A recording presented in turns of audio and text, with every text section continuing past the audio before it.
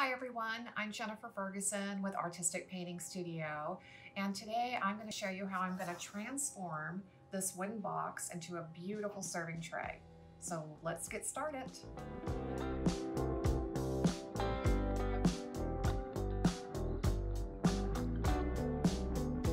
So the first thing we're going to do with our project is go ahead and paint it. Now, I'm going to be using our product here that's called Bondego, and it's by a company called Perfetto, and it's just a black paint and primer all in one. And I'm just going to pour some out. I like using foam plates. They just seem to be easy for me, and I reuse them all the time. So you can use whatever kind of brush you prefer. I love using my artist brushes, okay? So I'm just gonna pull this up so you can see. For this project, I definitely want a black base because we're gonna be using one of my foils on part of this tray, as well as we're gonna come in and do some epoxy. So whatever brush you're comfortable with, if you like foam brushes, you could probably even get out a foam roller. I've just been doing stuff for so long this way. I just take the time to use my artist brush. I like that they put the paint on smooth and even, and maybe it takes me a little bit longer, but I like how I can get such a smooth application from working with these brushes. So if you see that I'm brushing the base from side to side, that's the grain of the wood. That way I'm not causing a lot of extra brush strokes going in a different direction. So I'm going to go ahead and paint this whole thing. I'm going to paint the inside, the sides, I'm going to paint the bottom. I'm going to do 100% coverage, and I'm going to check after my first coat and determine if I have opaque coverage. If I don't, I might have to put on a second coat. So I'm going to finish this up, and when all the painting is done, we'll come back and get to the fun part.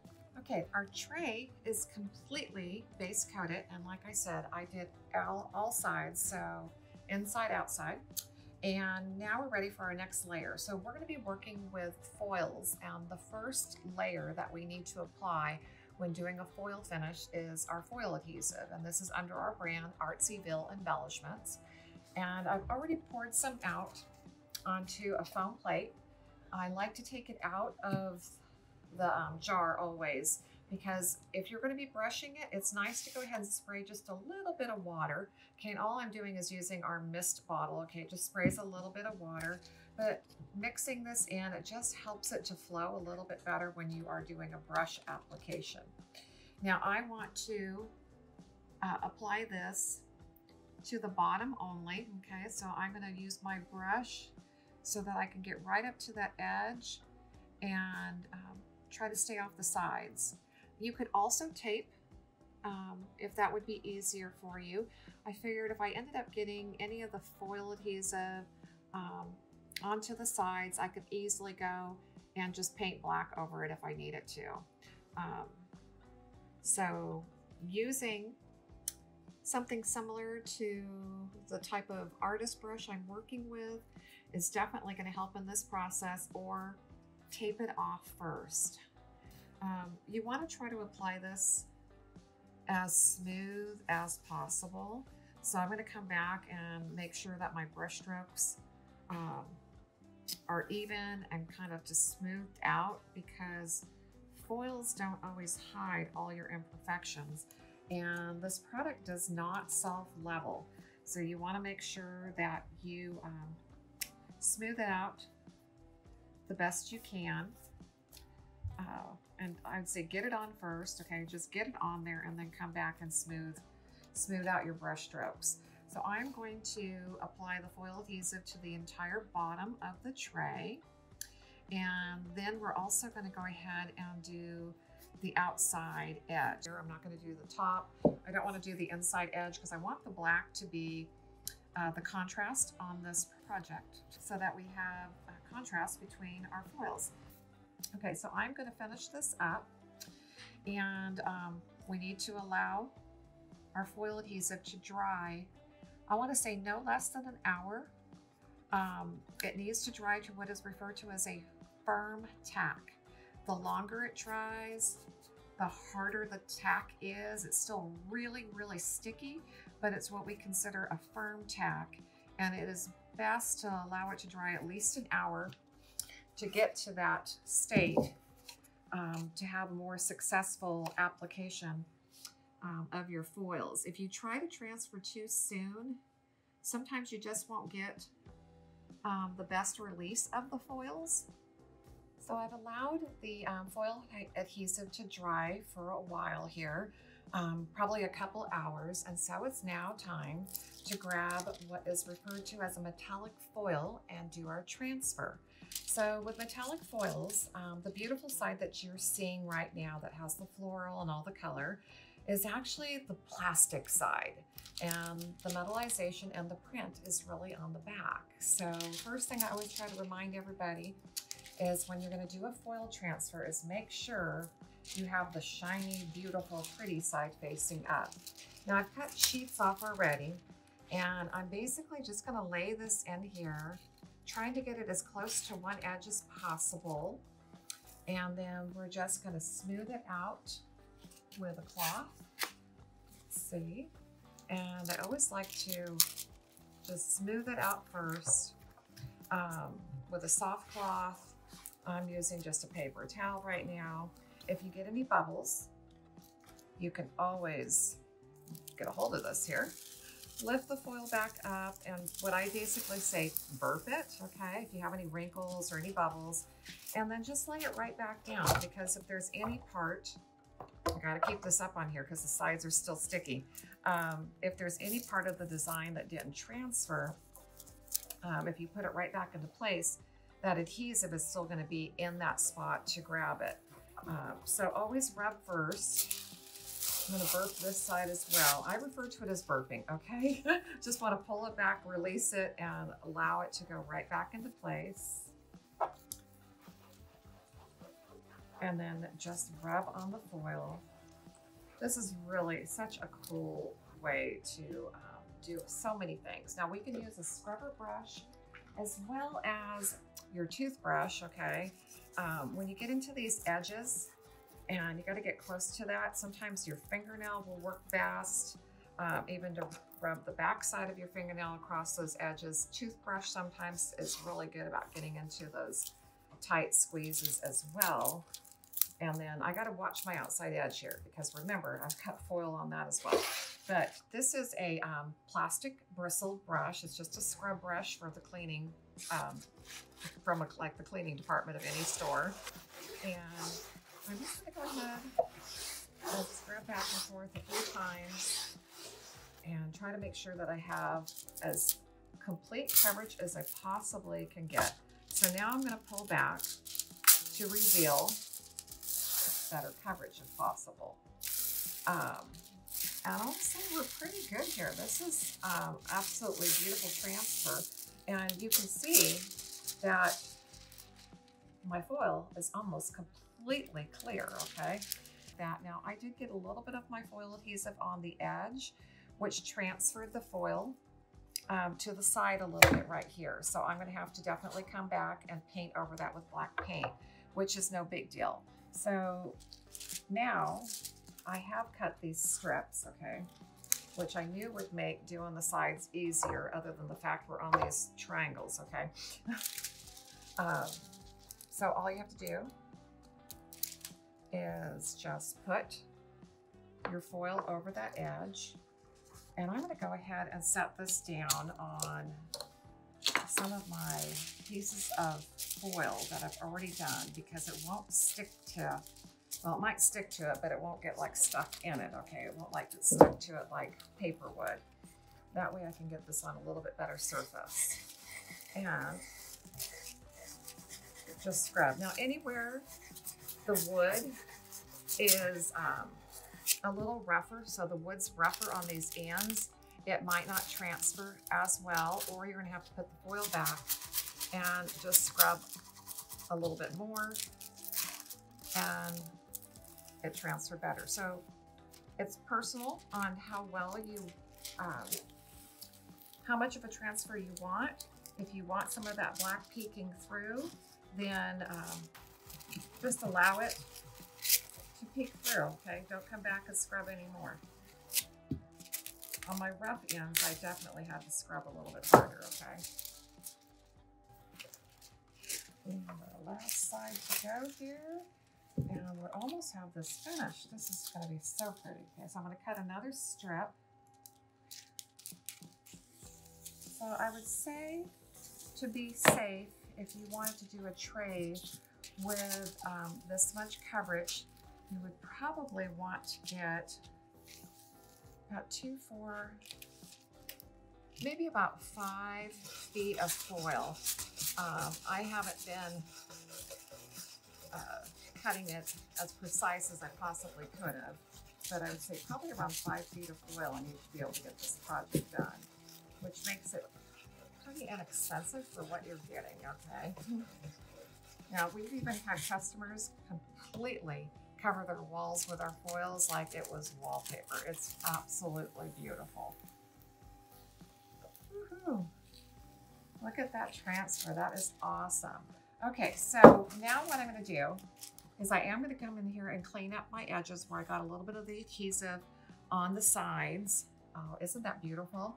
And then I'm going to go ahead and we're going to come back and do an epoxy pour on the base so that we can protect this beautiful foil so it will be a very functional serving tray. So the next thing I wanted to introduce you to is our liquid glass, which is an epoxy product. And we are going to mix this together and then do a simple little epoxy pour. And yes, you want to glove up. I'm also going to take off my watch for this. It's sticky. There's nothing dangerous about it, but it's sticky and you definitely want to take the time to do things precise, okay? It comes in 2 parts. I actually have some larger open containers here, and there's a part A and a part B, which is your hardener and your resin, okay? It is advisable to go ahead and pour part B first. It's just thinner and settles to the bottom of the container easier, okay? I also have cups for measuring so that I can be very precise about this, because you want to make sure that you are equally pouring this material. So I want 2 ounces of each, and I'm just going to get down here low and make sure that I am getting as close as I possibly can. One of the main reasons is when you are being precise with your measuring, the product will harden, okay? If you get off in your measuring, you could possibly end up with some soft spots in your epoxy. So it's really important to go ahead and just take the time, make sure that you are measuring equally, and then you get the fun part of mixing this, okay? So this is a small batch, and I'm okay with doing this by hand, but you want to scrape your sides of your container, you want to scrape the bottom, and guess what? You get to mix this for like 2 minutes, okay? It's a pretty good workout, but that's again part of making sure that you have a great pour with your epoxy, is that you're taking the time to also stir this well. If you're doing a large batch, then I actually will get the mixer that attaches to my drill, and I will use that to mix it because it's going to save my arm a lot. Okay, when you are mixing, if you want to just kind of make sure you're stirring for 2 minutes solid, set a timer for yourself, and that way you don't have to guess. The next thing I'm going to add is what's called diamond dust, okay? This is just some really cool stuff that's going to add a little sparkle, and you saw how little amount I added, so realize that a tiny bit goes a long way, and I'm only mixing up 4 ounces of product, and that is based on the fact that your epoxy, 3 ounces should cover a square foot, so that I know that I'm a little over a full square foot here, so I went ahead and mixed an extra ounce of product. And now I'm just going to stir my diamond dust in, and once I feel like I've got that mixed in well, we're just going to pour this into the center of the tray. Now I haven't taped off the sides or anything, okay? and I'm just going to brush it to the edges.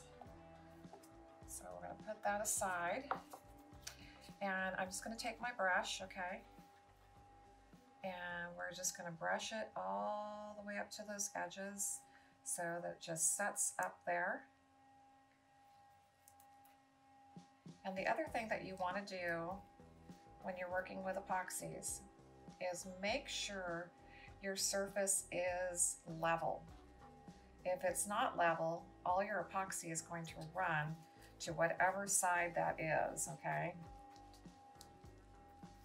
So normally I spread this out with my hand first, but I really want to get my edges and just get this down into the sides.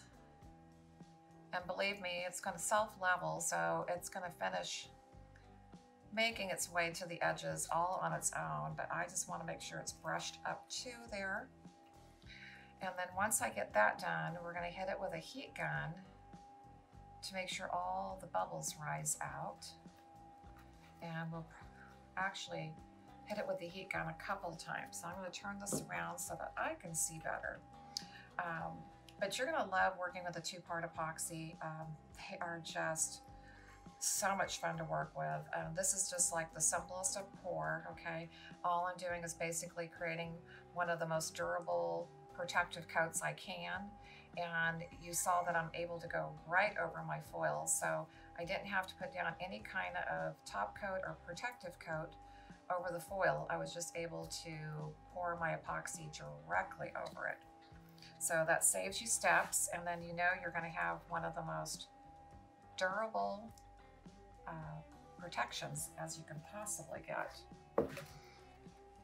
The diamond dust I added is just going to create an extra little sparkle, which is just going to be a little bit of fun to add.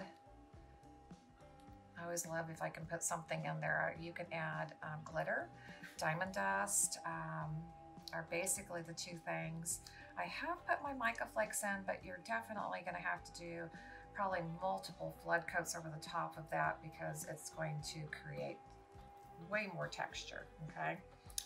Okay, so now I'm going to go ahead and get my hands in this, okay? I think that's part of the fun for me when I'm working with epoxies is I just like to get my hands in here. And I'm just going to spread this out the rest of the way so that I feel that I not completely evenly spread it out, but as best as I can. And once I get that done, then I will be hitting it with the blowtorch, okay? So I'm just going to drip that back in there so all my epoxy is on my surface. And like I said, it's going to self-level out. Okay. Got a brand new roll of paper towels here. I'm just going to try to wipe my hand off a little bit, and so that I don't have to constantly glove up and re-glove. I actually have 91% alcohol inside this spray bottle, and I just spray my hands and I can wipe them off so that way I can grab tools as needed. And the next thing that we're going to do is I've just got a blowtorch. This was bought through Home Depot. And all I'm going to do is you want to stay about 6 to 8 inches away from your surface because you don't want to burn your epoxy, okay? So just light your torch. And we're just going to go back and forth.